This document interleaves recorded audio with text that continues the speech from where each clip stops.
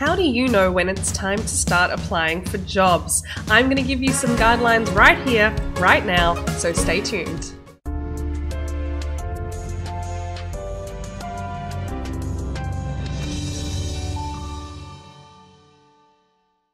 Hi everyone and welcome. Oh, that was a big clap.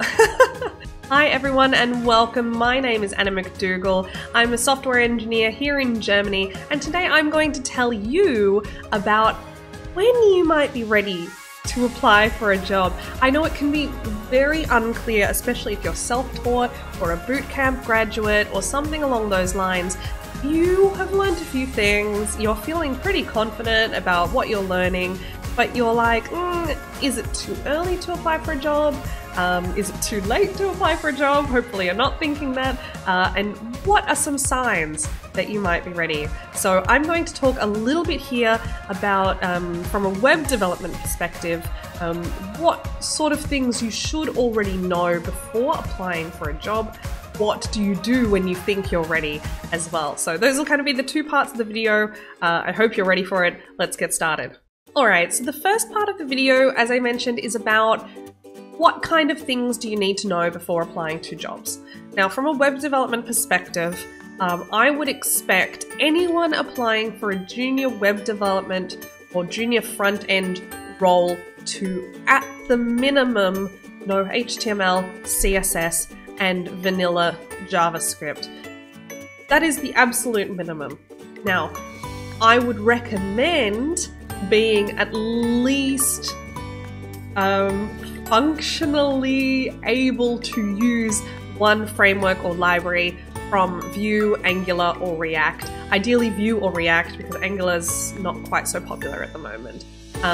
So I'm so sorry. I just have the itchiest nose. Oh, that is heaven. That is heaven.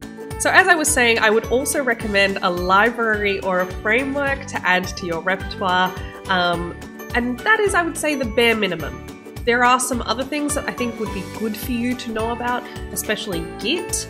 Learning Git and learning how to use Git is something that to some extent you have to learn on the job, because you can't simulate many people working on different branches and different tickets. To some extent you have to just imagine it, but you should be able to pull, push, do a pull request, create a branch, merge branches, these kinds of basic skills. I do have 2 blog posts that can help you get started on this if you don't already know anything about Git or GitHub. I'll put it down in the description so that hopefully you can at least get started with that if that's a gap in your knowledge. So those would, I'd say, be the bare minimum of skills that you should know. But I would also add, it's not just about knowing those skills, you should also have, I would say, 2 to 3 things you have built with those that you can show people that are finished. Finished is not really a thing, right? Like, there's always more you can do, but it should be presentable enough. So it should be working on different screen sizes. It should be responsive in that way. It should be accessible. It should look good. There shouldn't be any major typing mistakes. And it should be in some way fun or interesting. I've spoken about this before in my portfolio video, or what to include on your portfolio website. Although things like a calculator and a to-do list app are fine, it's more fun for the people looking at your applications if you do something a little bit different and a little bit interesting. So look into that.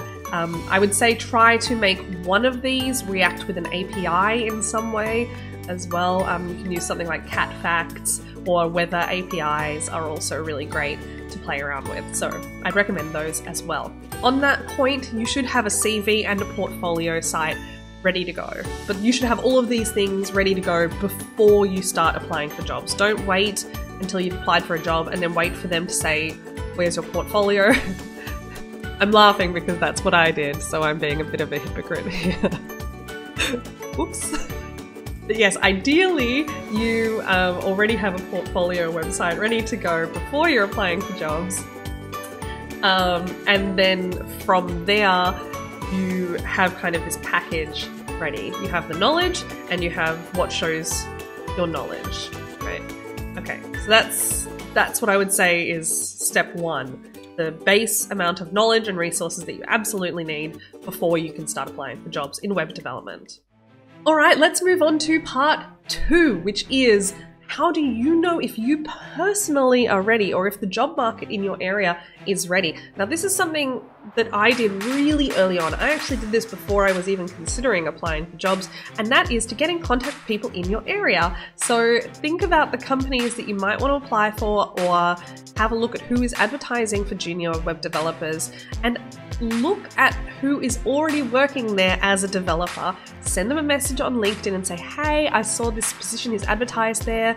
I wanted to get a feeling for what you guys are doing. Alternatively, you can also contact recruiters. This is also something I did. I had a telephone call with a recruiter from a local company before I started, even with my course, to say, what do you look for when you're recruiting someone into this field? What do you feel like is the minimum that you would need to see from me? What proof do you need from me that I could be a good candidate? This does 2 things. Firstly, it gives you information, right? That's obviously the main goal, to tell you what you need for the jobs you're going to apply for. But secondly, it actually helps create contacts with recruiters in your area. And if you're having this chat and you're telling them about what you're already doing, if you get lucky, they might say, actually, I think you could already start applying. Maybe they even give you that directly and they say, okay, well, I'm looking at this, or I'm hearing what you're saying about that, and I don't think you need to keep studying, or I don't think you need to go back to school, or whatever you're considering. I think you can apply now. And even if they don't say that, even if they say, yeah, I think you're going to need to learn Docker before you apply for a job in this area, or something like that.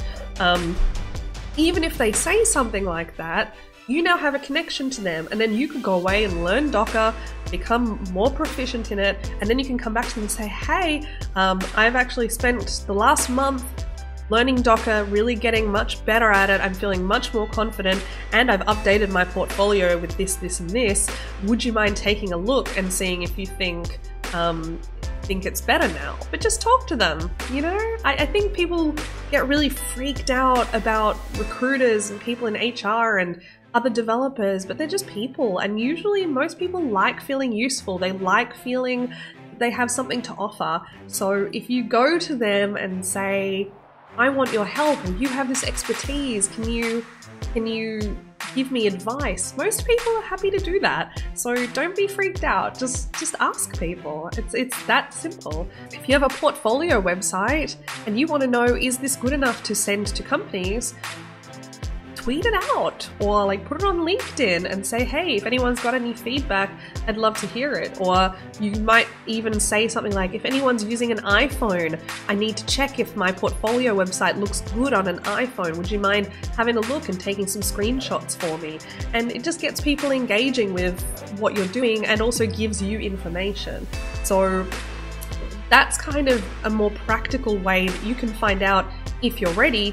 But my main piece of advice for finding out if you're ready to apply for jobs is, drumroll please, apply for jobs. Just do it. Just send off like 5 to 10 applications to companies you like who are advertising for juniors or front end or whatever it is that you specialize in, and give them your information. Try to follow some of the pieces of advice that I give about portfolio websites. There's another video actually I'm just thinking of, which is about tell me about yourself, this wide question that we get all the time. Oh no. We're still recording? Oh my god. Thank goodness we're still recording. My screen went black. So I've got this great video about how to answer tell us about yourself, and that will also help you to create your CV and your portfolio website and all kinds of things. So I'll pop it up there somewhere, and you can get started on that too. But I would say prepare all this stuff, send it off, see what the response is like. If people are just like, not enough experience, okay, so be it. One of the best ways to get employed is actually to just work for yourself for a little while. Go to local businesses like your local pizza shop, your local cafe. A lot of these shops don't have good websites, or they have outdated websites, or they have no website at all. Go and offer to them, say, hey, I'm looking to get some experience creating websites. Would you mind if I get free coffee for a month to create your website? Or something like that. Or just ask them for $100 or something that is kind of really obviously a good spend for them. Send out emails to lots of businesses in your area. Tell them what's going on. Send them an example from your portfolio. Say, look, I can create this website. I could make something like that for you. What do you think? And just see what happens. If you create those and you've created actual websites for actual businesses, that's a great selling point for other companies. You know, a lot of the time, we're ready earlier than we think. So don't be afraid to get started looking. If it's not working out, or if you get to the technical interview and you're really stumped, then you know what kind of things you have to work on. I'm not the only one who'll say this, and you'll see videos all over YouTube, people who got rejected from Google, who got rejected from Facebook, who did these technical interviews and completely flunked. But in flunking, they learnt what they had to learn, and they were able to go away and learn that stuff and then land some other incredible position because of it. Take that risk. Put yourself out there, fail a little bit, but take that failure and see it and go, hey, okay, I failed at this, so this is my learning goal now. If you can take that attitude in, then I have no doubt that you will be able to find your first job in tech. I hope that that answers the question about how to know when you're ready to apply for jobs, and giving you some techniques as well for getting ready to apply for jobs as a web developer. Thank you so much for watching, and I will see you next time. Bye!